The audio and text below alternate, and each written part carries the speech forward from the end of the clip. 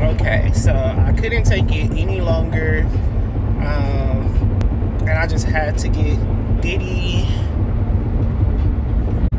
groomed. I know you guys can't see him. I don't know why I did that. Anyways, we'll be back after the groomer. Literally on days like this, I wish I had somebody here to help me film. There's Diddy. Hi, baby. Okay, so we are gonna go get him groomed because I literally cannot take it.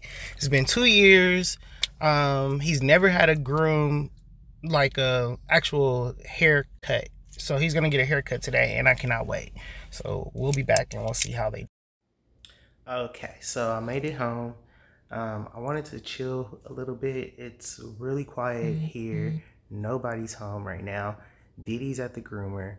I'm here by myself. I feel so like one of those parents that kids like went to school after summer break. That's how I feel right now. I'm so excited. Okay, so as you can see, I'm back in the garage, which means that it is time. Oh, my face looks so dry. Whatever. Anyways, it's time for me to go back to go get Diddy. So it's almost 3 o'clock and let's hit the road.